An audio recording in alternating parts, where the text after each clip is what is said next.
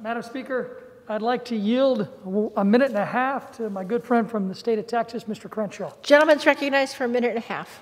Thank you, Madam Speaker. I rise today in opposition to HR1. And I've always found it interesting that elections are the one thing my colleagues on the other side don't want to strictly regulate. See, there's this mythology amongst Democrats that common sense rules in an election are synonymous with voter suppression. They make it sound like you have to go through an obstacle course to go vote. This isn't true. It's nonsense, and everybody knows it. Truth is that 4 out of 5 Americans support voter ID laws. And countless Americans have expressed concern because they receive mail-in ballots for other people addressed to their homes. They want this fixed, and they don't want the problem to get worse. But this bill makes elections less trustworthy, not more. And trust is everything. When people can see the faults in the process, whether it's ballots at the wrong house or careless verification processes, they believe people are cheating. You can't just dismiss that. We have to fix it. But instead, this bill makes permanent the problematic election practices that cause distrust. For example, ballot harvesting, which creates serious chain of custody issues. Universal mail-in voting without safeguards, which creates the kind of chaos where your ballot ends up in somebody else's hands. Or forcing states to disregard their own voter ID laws and use sworn statements instead of an ID.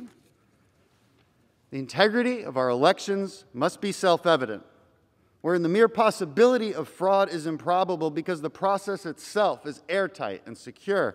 Many states do not meet this standard. We should be working together to make elections more secure, not less. And if that is indeed our mutual goal, and I pray that it is, I implore my colleagues to work with us. I yield back. Gentlelady from California. Let me ask how much time is remaining on each side? Gentlelady has 6 minutes remaining. The gentleman from Illinois has 7 minutes remaining. Thank you very much. At this point, I'd be honored to yield to the gentlelady from Pennsylvania, a member of the House Judiciary Committee, Ms. Scanlon, 1 minute. Gentlelady is recognized for 1 minute. Thank you, Ms. Lofgren.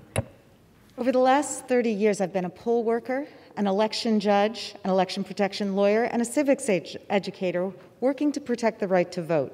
I've seen firsthand the flaws in our system that prevent Americans from participating in our democracy. Voter suppression tactics, the influence of dark money, gerrymandering, and other anti-democratic practices have all disenfranchised voters.